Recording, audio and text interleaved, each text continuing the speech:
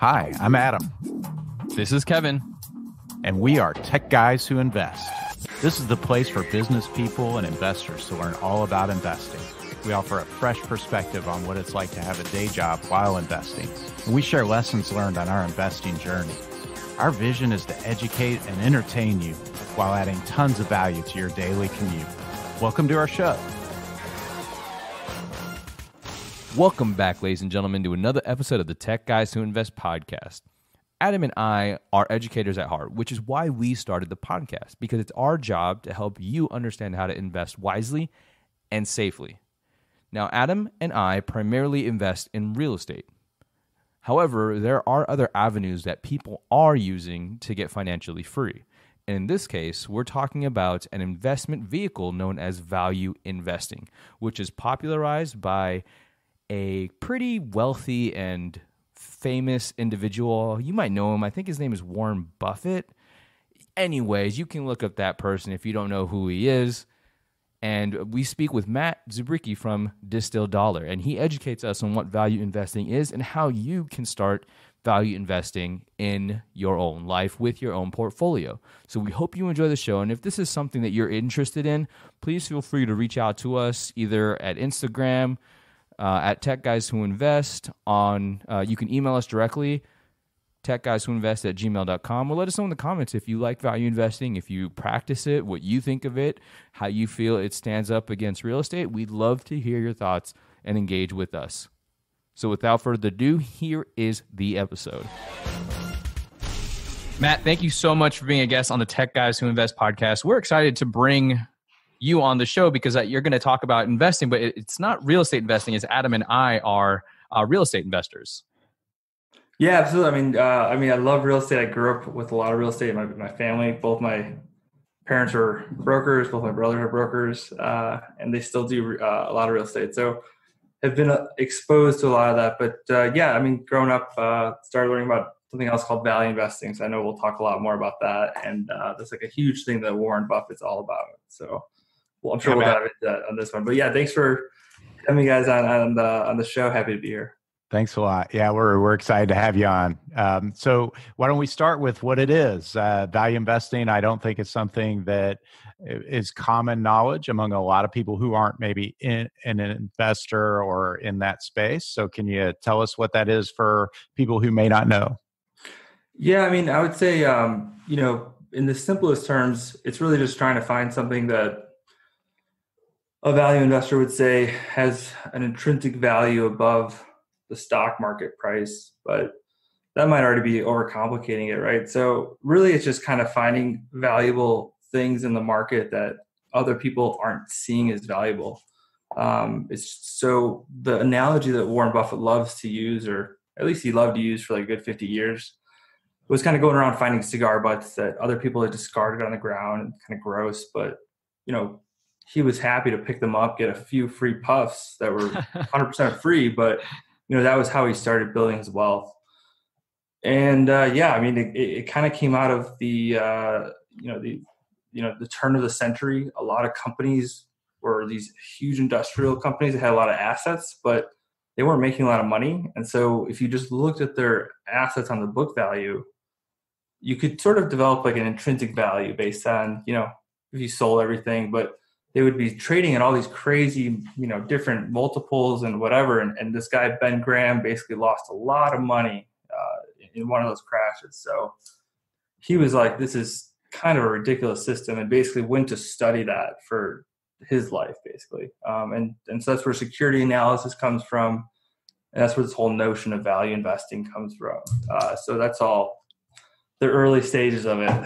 So but yeah, that's like kind of the brief intro is kind of, find the cigar butts as best you can. So it's looking for clues to what makes a company great, if you will, and then kind of investing in that greatness. Is that right? Or in that value? Well, it's not even, I mean, so if you look at just value investing, it's nothing to do with great companies. It's looking at a price disparity in the market and trying to then, take advantage of the arbitrage and that differential. So those cigar butts, they're not great, right? They're kind of gross, right? And Yeah. so, I mean, sure, you might find one where someone only took 2 puffs for whatever reason, or maybe you might find a full one, right? One day or something. But most of the time, you're going to find disgusting stuff. So for Buffett's case, big transformation for his investing game, and I think a lot of people kind of equate this with value investing. He got turned on by this guy, Fisher, who said it's better to buy just want to make sure I get the quote right. It's better to buy a good company at a fair price than a fair company at a good price. Yeah, I've heard that. And so he had to instill that belief into Warren Buffett, who was of the mentality of, I don't want to buy good companies. I want to buy the fair companies that still have that cigar butt mentality. So he was buying and selling all these different things, these securities. So that was kind of the shift to the start of basically Berkshire Hathaway, right? This conglomerate now of all these different pieces now coming together. Yeah, all these good companies, instead of these fair companies, he would just pick up and discard. It is interesting. So again, back to some people who still may not quite fully understand this, you are talking about investing in companies, and I assume you're talking about stocks. Right, absolutely. So, Warren is a big equity investor, and at the end of the day, a stock is a slice of a company. Mm-hmm. So, he's always trying to get, nowadays he's got so much cash that, he's got to buy pretty much the whole company with that much cash. If he buys a $1 billion company, it really doesn't move the needle anymore. But yeah, back in the day, he was buying, he like an early stock, for example, was government employees insurance company, which is Geico, right? So it was an insurance company that only insured government employees, and statistically, it actually had basically a safer rate of drivers and less rates of accidents, but the banks were treating them essentially the same. So like basically you saw this like price disparity started, like walked into the CEO's office at like the age of 24, hot shot kid, and just he's trying to understand the business at the end of the day. And that's what, again, value investing goes back to, is trying to find that intrinsic value of what's the business worth, not what's a product worth, or what does management think it's worth, but it's trying to find that overall value. And how is this value assessed or calculated? I know you're talking about intrinsic value, but have you ever read anything, or from your knowledge, that states it's probably not as straightforward as this, but A plus B equals C type of thing you should invest? Oh yeah, there's tons of that stuff. So security analysis is like a book like this big, and basically Ben Graham goes through dozens of companies doing this analysis. But all these companies are like old, like railroad companies, and it's pretty simple. So, nowadays you're talking a lot of, a year ago everyone was talking about Bitcoin, and nowadays it's all these tech stocks. So it's a little trickier nowadays. But yeah, I would say in terms of the formula, value investors looked for essentially a company with a stable moat around it. That's like an analogy they often use. Basically a durable competitive advantage. Probably the biggest moat example out there is Coca-Cola, right? So you can have a great cola company out there, but there's just something about the taste of Coca-Cola. It's nostalgic, and people want to keep buying it. So that's why Warren invested, billions of dollars in Coca-Cola, right? So it's kind of finding those companies with that durable competitive advantage. And this way, the reason why you look for that is it gives you a little bit more security when you forecast the earnings, right? And that's basically what it comes down to. You're looking at a company's earnings, and if you're investing $1 and you make 10 cents on that dollar, but it's growing at 10% per year, but it's been doing that for 10 years, straight, that's like the type of company that Warren would go in after. But if it's a tech company that's up and down, year over year growth, it's hard to predict that. So value investors look for that predictable value stream, and they really look at earnings in a lot of ways. And they look for those upward trends, whether it be on earnings or within a certain market. And I can go on and on, but yeah, that's kind of like the answer there.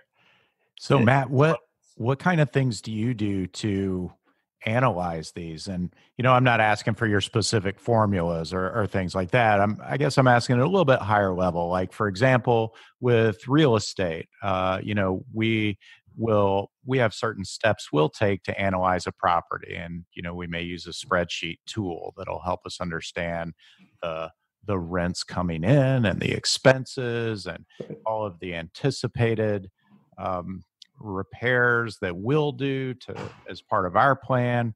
That's an example of how we might look at it. How does a value investor analyze deals or potential stocks? Yeah, I mean, most value investors would love to be in the position of being able to influence control over a company and buy a large enough share of the stock to make the market realize, hey, there is some intrinsic value here that's not being understood by the market, essentially, right?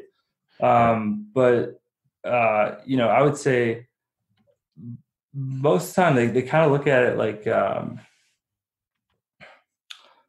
that's a really good question, because I'm just thinking about, like, depending on the value investor, there's a few famous ones.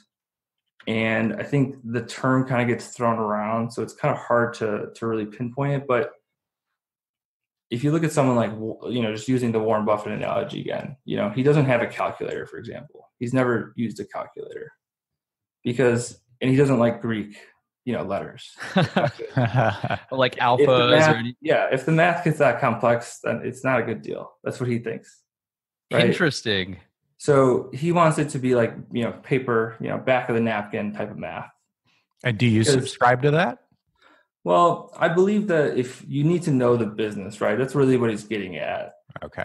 And, it's like when you get into like Greek formulas, I think it gets more into predictions and things like that. So a value investor like Buffett takes a big leap when he's assuming those earnings are coming in. But, it's, again, assuming the intrinsic value is there. But, going back to kind of like the formula for it, like basically there's a lot of ratios you look at, for cash to debt, earnings to sales. There's a lot of ratios that you can plug and chug and compare them to other companies within the sector. And maybe there's one company that's trading at a multiple of earnings that's much lower than the rest.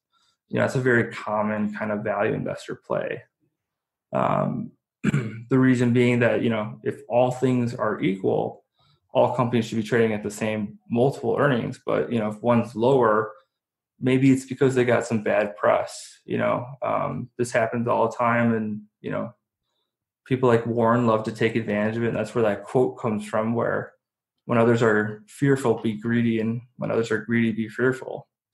Because he loves to hear that bad news in the press. He loves to buy that on the dip because, that doesn't change the company's intrinsic value overnight. But going back to, what would they do? I mean, looking at like something personally, what I would do, I would just go straight to the 10Ks at the end of the day. As a CPA, I would just look at the balance sheet. I mean, just really fundamentals, income statement, like, profit loss, and then, basically just understand management. That's the most direct report you're going to get.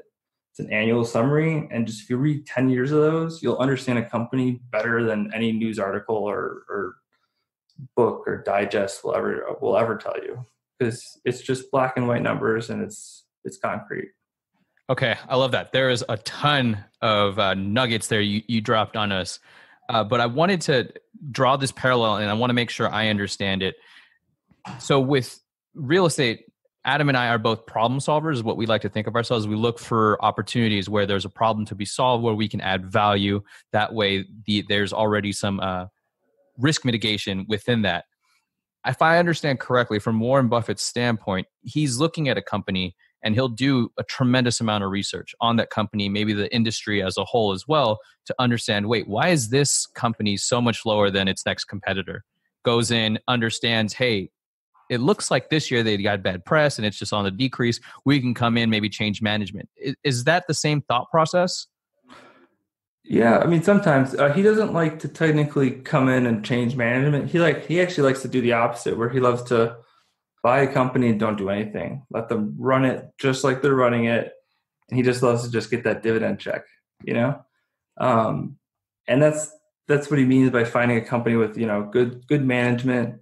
He loves to find those family owned or those family culture kind of companies that fit into the Berkshire family.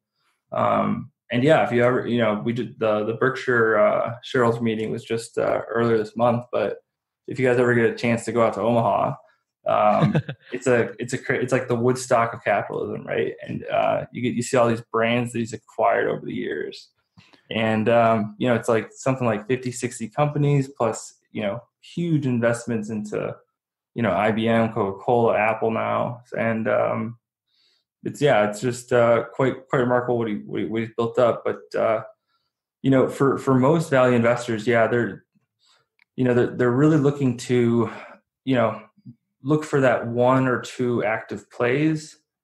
And I would say the hardest part with being a value investor is you have to basically trust that the rest of the market's going to pick up and follow what you saw earlier, which can be extremely difficult because, if you study value investing long enough, it's like you start to be introduced to these topics that Ben Graham talks about, like Mr. Market and the margin of error, which were two famous, principles that he brought up in his book, The Intelligent Investor. And that's, Warren Buffett all the time says that's his favorite investing book and he learned so much from it. But it gets this idea that, even if you can find the value, at the end of the day, the market's kind of that manic polar, bipolar kind of up and down swing based on the emotions. So, if you can weather the storms long enough over 10, 20, 30 years, he says that, the price will level out. But that's why value investing is just really hard. It's a hard game to play. Yeah, Kevin, I'm smelling a Tech Guys Who Invest episode being broadcast from Omaha one year. Yeah. Let's just get Warren Buffett on the show. Why not? Yeah, if anybody knows Warren Buffett and you'd like to connect us, please do. Matt, that was really interesting, and you definitely shared some good information there. And you mentioned a book that Warren was a fan of. I know Kevin and I are both big readers, and I think a lot of successful people are. Are there any books that you would recommend to someone who's interested in learning more about value investing? Yeah, I would just recommend the same book that Buffett recommends. So it's called The Intelligent Investor by Ben Graham, and he wrote it, I think, back in like 1932. So it's just the same fundamental principles, but just the first few chapters, I think, will really open the eyes to a lot of people because it talks about the difference between an active and a passive investor. And I think, maybe egotistically or maybe it's just human nature, but I think a lot of people believe just as soon as they learn about money that, they can out-compete and they can, have a higher ROI than the market, or, they can find great deals and make tons of money. But long term, it's like, I just lost my train of thought there for a second because I just thought about something else. Sorry, someone, there's a door right here. So someone just walked by saying something. But we were talking about The Intelligent Investor, and the first few chapters are what you need to read. Yeah, it differentiates right away between a active and passive investor. Long story short, active investor is someone who actively is going to spend time and energy every day, weekly, monthly, yearly, studying and looking at, like you said earlier, Kevin, not just the company and the market segment, but the whole economy, every equity piece that you can ever invest in. That's why Warren's such a encyclopedia knowledge of every company out there, because he always asks himself the question of, what's my opportunity cost when I invest in Apple? Is there another company that can produce a higher ROI with my $10 billion in cash? and in his head, the difference between $100 means a lot to him. So he's really thinking those questions through. So yeah. And, you mentioned earlier, just kind of joking around about, does anyone know him? I mean, just without going into details, I used to work at a company that, he was on the board. So I got to see him, a couple times a year. Like ironically, like one of my favorite stories, I told Kevin this a while back, but it was like, we were getting, our board was getting a tour of the floor, and I was washing the Tupperware for my lunch, trying to be all frugal, save a couple bucks, get that investment fund going. And all of a sudden I hear basically our chief marketing guy say, "And here's the kitchen." I look over and it's like Warren and all these other billionaires. And I'm like, oh my gosh. There's like, they're just like, I'm just washing my Tupperware, and it's like this giant wealth disparity. Wow. But no, I mean, like, at the end of the day, like I said, it's like looking at the numbers, just even seeing him in person too. It's hard to do, but it's just really looking at the black and white, metrics. It's trying to avoid the flowery language from news reports, trying to avoid, like tweets or whatever. It's just looking at, not even the quarterly earnings. It's really the annual progress. Okay. So you mentioned tweets, and I'm glad that you mentioned it. So with that in mind, I remember when Elon Musk, he's active on Twitter, and there was a segment on the Joe Rogan podcast where he smoked weed and everybody was freaking out, him being the CEO of a company. If you are a value investor, how do you look at something like that, or like a PR scandal of some sort? Yeah, I mean, so if something like that happens, with a lot of PR scandals over the years, I'm just thinking through, there was like the whale trade loss for JP Morgan, maybe back in 2012. I remember I bought in on that dip. That was a big one. The Volkswagen, like, emissions crisis, right? I mean, these are big, fundamentally changing events to the company. But typically what happens is the market overreacts. So instead of taking the company down 25%, they take it down 35%. And, it might not have been the best investment before, but again, going back to that cigar butt analogy, it becomes a lot more appealing to, hey, you know what, let me try to ride this out. It's tough again, because sometimes I'm thinking of one of my good buddies. He tried to short Amazon because, they weren't posting any earnings, right? So from a value investor standpoint, he's pretty accurate, right? He's just saying, these companies are profitable. They're, and this was at a time when they were trading at like some 100+ multiple, right?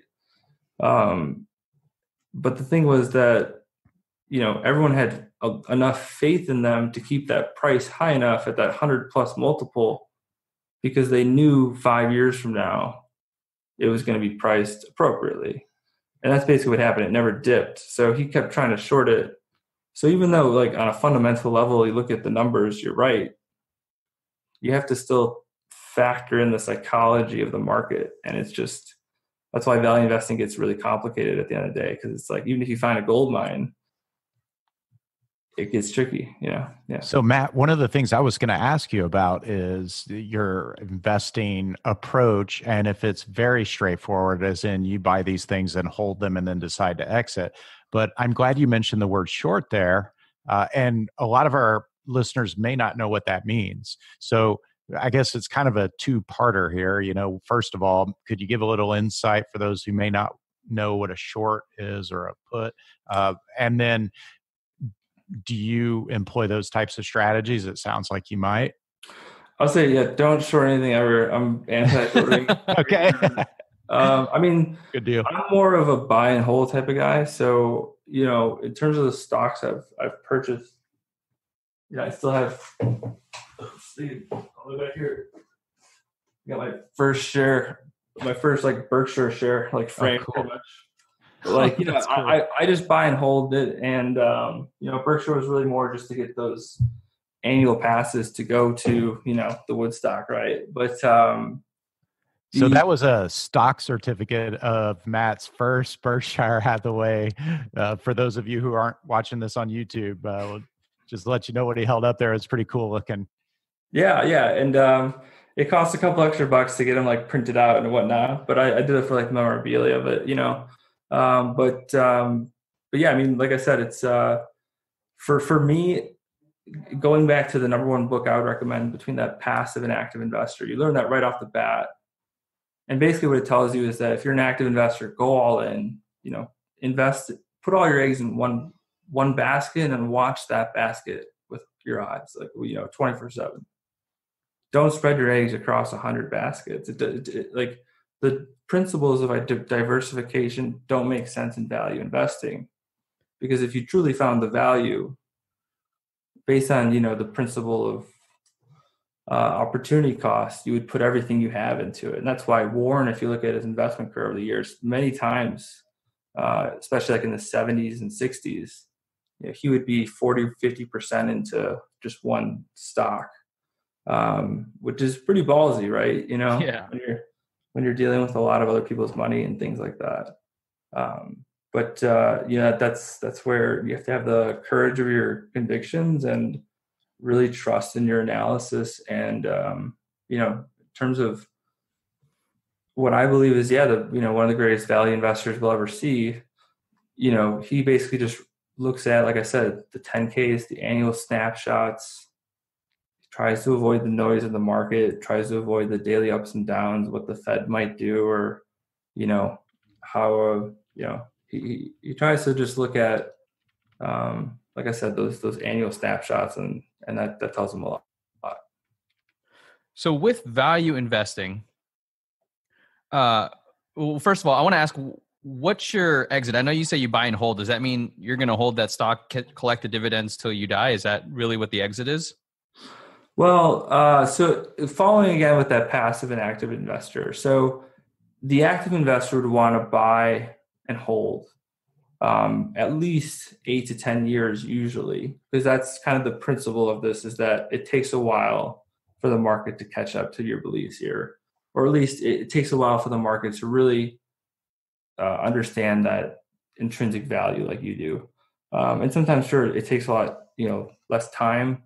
There's plenty of, success cases out there that are much shorter, but typically it's a longer time frame. That's why you hear that quote from Warren: try to find a stock you're willing to buy, and you're also willing to just turn off the TV and turn off the the radio and not hear anything for 10 years. Something that you're comfortable owning for 10 years, and you don't have to look at it every day. You don't have to look at that ticker. So that's kind of like the approach to value investing. You want to find something you really believe in, and if something were to change your opinion to sell right away within a month, then you're in and out, and that's not really the principles of value investing.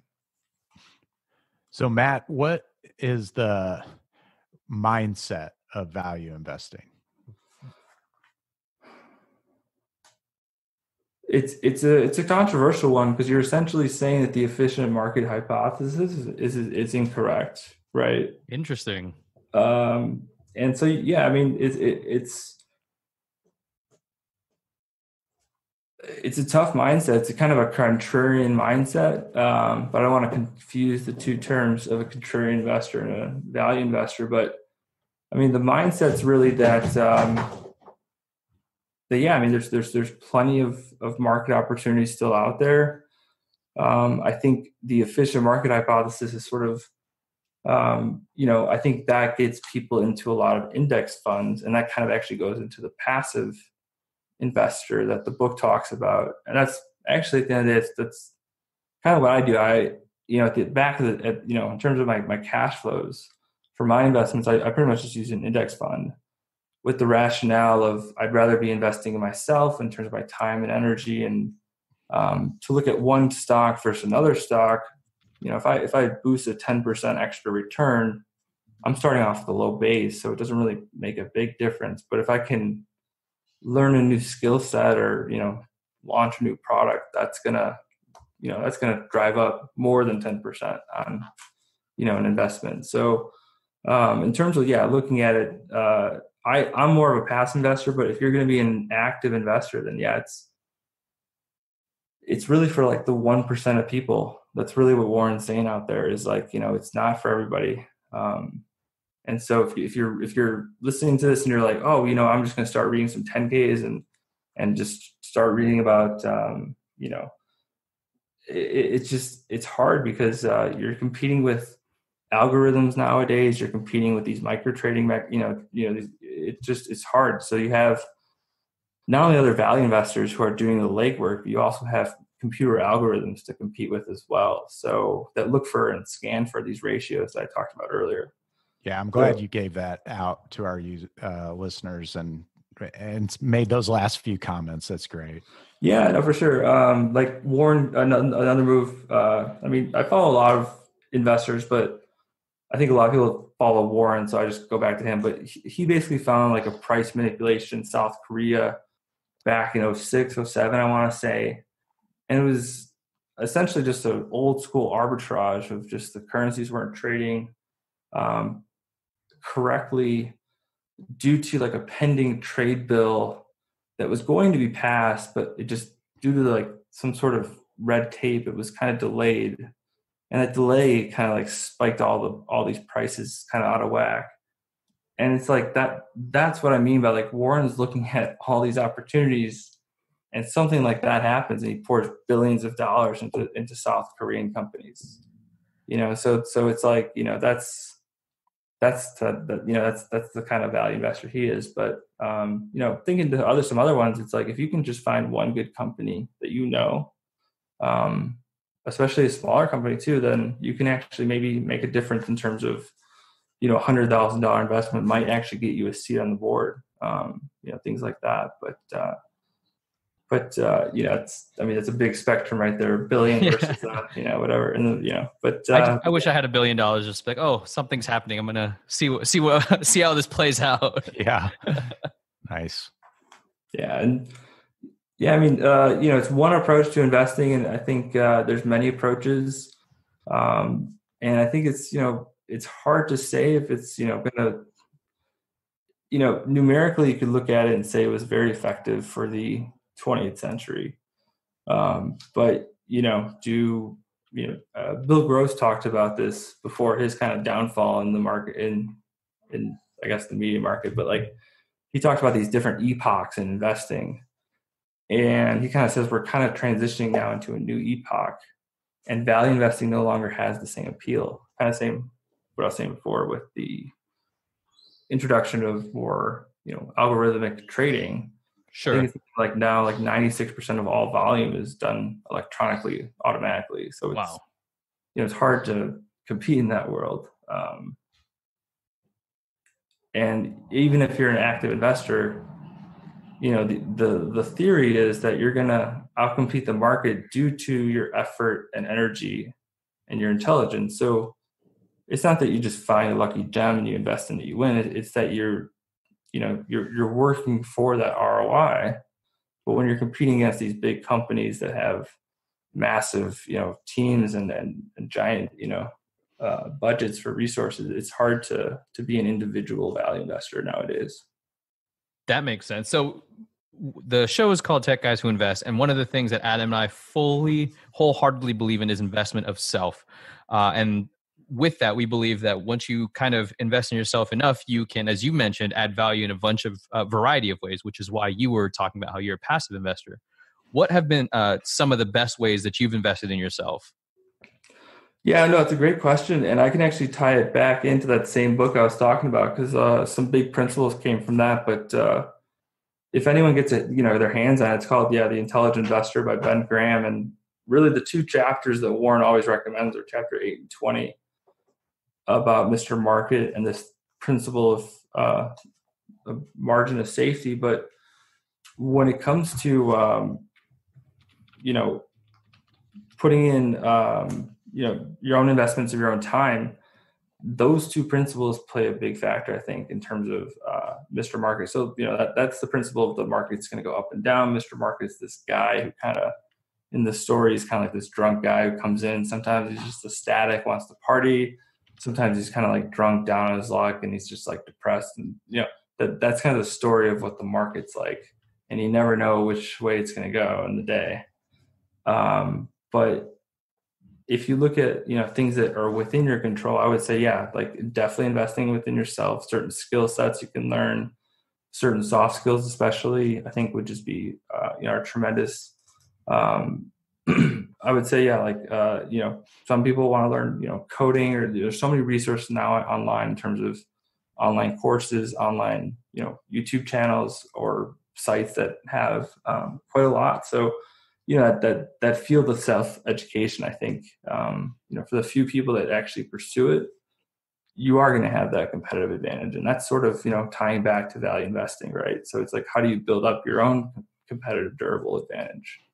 And then the last principle there was that margin of safety. So it's like, if you're going to build a bridge for a $10,000 or 10,000 pound truck, you want to build the weight capacity just to allow for 30,000 pounds. You don't want to, build a bridge that allows for 10,001 pounds. Right. So same kind of principles with kind of like your own investments of time and energy. So a quick analogy I did, years ago was I started a podcast with someone who I didn't know was going to work out, but I viewed my investment of time and energy as, even if it fails, it's going to be a huge, valuable learning experience. And so, it's kind of applying that same principle there. So, if you look at value investing from a standpoint of not just your own capital and money, but really your earning potential and your future currency, right? Your capacity to earn more.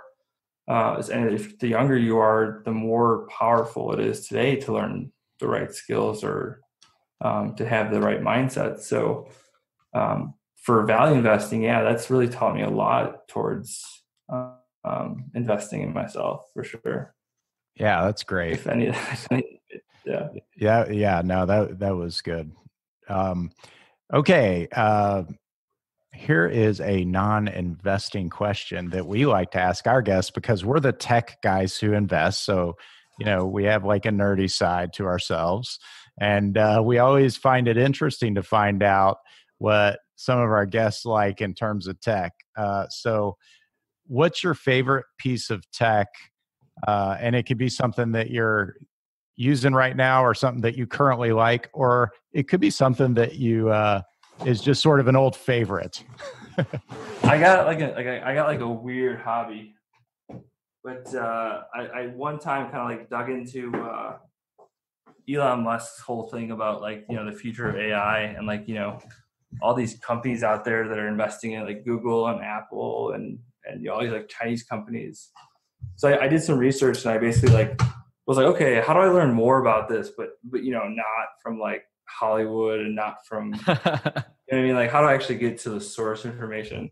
So I picked up this giant textbook. Oh my God. They teach it at like Stanford and all this, like it's written by like the head guy at Google and all this stuff. So in terms of tech nowadays, honestly, I think, AI is like one of the biggest things. And within AI, there's so many, there's like machine learning, there's so many other components. So I think when you study AI, you can study a lot of different things. So that's kind of like a random tech hobby that I got. And it's a pretty big one, but yeah, it's something I look at because it also inspires me just to try to automate more, in my own life and then just try to be more efficient. Go into my own brand here. It's like try to distill down, my time and try to be more efficient and effective. Yeah, that's cool. For those of you listening on the podcast, that book was thick, like the size of a dictionary. Yeah, I don't understand most of it, but like I'll read, a paragraph here and there, like the intro chapters, just to get like some basic rudimentary understanding, and then it just dives into physics and like, and I'm like, oh gosh, wow. But just know enough to be dangerous or safe when it comes to AI. So Matt, our last question for you is, where can people find you? Yeah, go to, I blog over at distilleddollar.com, and I pretty much try to post every Friday. Entrepreneur Happy Hour. It's a great podcast. Basically just talking about I focus on, I kind of grew up in the investing, being frugal kind of blogger world, but then hitting CNBC, MSN, all these big publications back in 2017 now. That kind of got me all these requests for, hey, how do I do what you did and how do I make money online and all that stuff. So I sort of stumbled into that market, but But yeah, now I focus mostly on membership sites. So yeah, check out Distilled Dollar. There's tons of old content for like savings and investing. Tons of stuff about Warren Buffett, Charlie Munger, all these great value investors. You know, it's funny. Yeah, we talked a lot about Warren, but funny enough, it's like his business partner I actually admire and like a lot more. But like, you know, that's the depth of it all. But yeah, I mean, yeah, check out distilleddollar.com you know, right now, basically I'm just kind of throwing up like a free savings PDF that kind of talks a little bit about what you guys were talking about with like, at the end of the day, if you really want to save a lot more, you have to increase your earnings at the end of the day. And, you know, by investing in yourself, just time and energy, it's a frugal investment. You're not wasting money. And, you know, the reward is remarkable for people that actually pursue it. Oh, that's awesome. And just real quick, Matt, what's the name of that PDF for people so they can find it? I think it's like 17 frugal strategies we use to save 50K. Okay. So it was kind of like a big blog post we did. We basically saved, my wife and I, we saved 50K over a year. And so I kind of detailed the 17 little things, and it's everything from, you know, ironing my shirts that saved $200 to, you know, not going to the movie theaters that saved. So I kind of add them all up over time. And yeah, that was, so that's the PDF that kind of gives some good, I think, great classic, you know, timeless tips. We'll put a link to that PDF in the show notes. Matt, once again, thanks so much for coming on, adding value to our listeners. We really enjoyed having you. Yeah, it was awesome. And I appreciate you guys having me on, and hope to talk soon. Hope you guys can maybe even take some time to, you know, be on our my show in a little bit here. We'd love that. Yeah, that'd be awesome. Thanks, Matt. That's it for this episode of Tech Guys Who Invest. This is Adam. And this is Kevin. Thank you so much for listening to us. Don't forget to join our Facebook page, where we're building a community of investors so that we can share ideas, tips, and other ways to help us get out of the rat race. If you found value in this podcast, it would mean the world to us if you could share it with your network. Lastly, we love feedback. It's how we get better. So if you wouldn't mind spending 30 seconds and leaving us an honest review on iTunes or Stitcher or whatever platform you're using, that would be super sweet. If you want to get on Adam or Kevin's calendar, go to tgwipodcast.com/contact. We want to help you invest safely, wisely, and ultimately get you out of the rat race. Thanks again.